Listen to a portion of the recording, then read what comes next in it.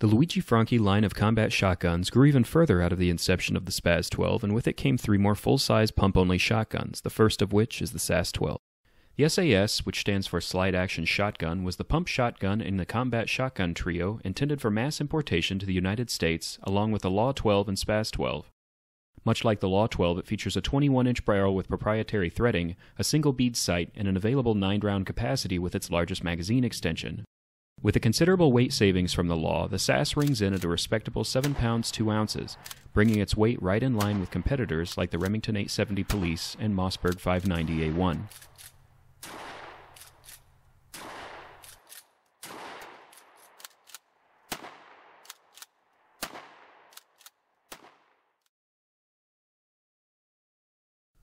The PA7 is an interesting gun in that it was never imported in any major numbers to the United States.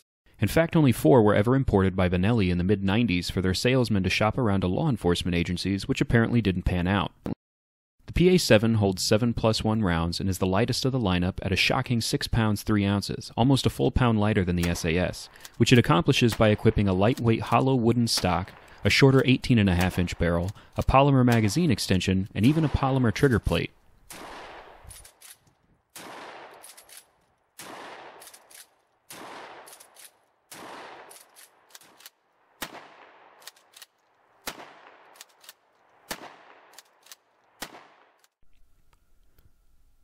The PA8 is another of the Franchi line that never saw any real numbers of importation into the United States.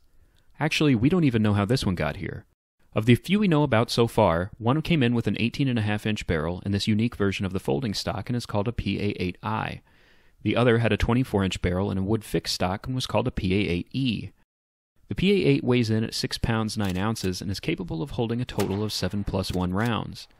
It's interesting the PA8 didn't have more interest in the US, as its feature set seems to directly coincide with law enforcement agencies requesting shotguns with metal trigger guards, shorter barrels, and folding stocks for easier storage.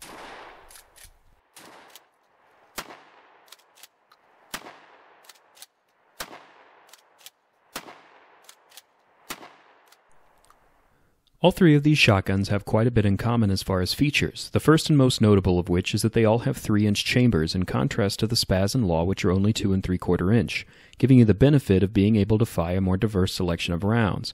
The rub here is while Franchi used the same receivers across the firearms, the ejectors and the barrels of the pump guns were moved back slightly to accommodate the larger shells, which makes sense, however the ejection port wasn't enlarged. This narrow amount of ejection room leaves all the pump guns needing a little more force to clear the spent hulls than you might be used to. The next interesting part is that they weren't really built from the ground up to be pump shotguns. What's neat to uncover is how they sort of tricked the existing SPAS action into functioning in pump-only mode. First and foremost, the bolt release is gone, as is the necessity to hold in a bolt release button to open the lifter like on the SPAS and Law. The pump action achieves this by using a modified version of the SPAS and Law carrier latch. The area on the carrier latch responsible for holding the bolt open was not needed and removed, and additionally a graded ramp was added to the bottom of the latch. This ramp interfaces with the lifter, which has a bladed edge ground onto the side.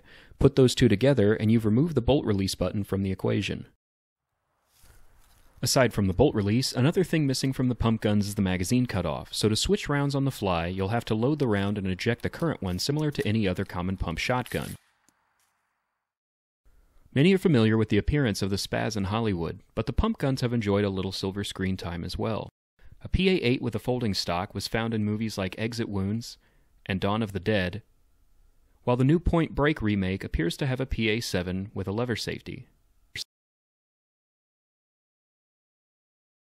All three have their own interesting shooting style. The SAS has a large capacity, the PA7 is very light, and the PA8 is kind of a well-rounded blend between the two. But all are great shooters and fit well within the Franchi lineup of combat shotguns.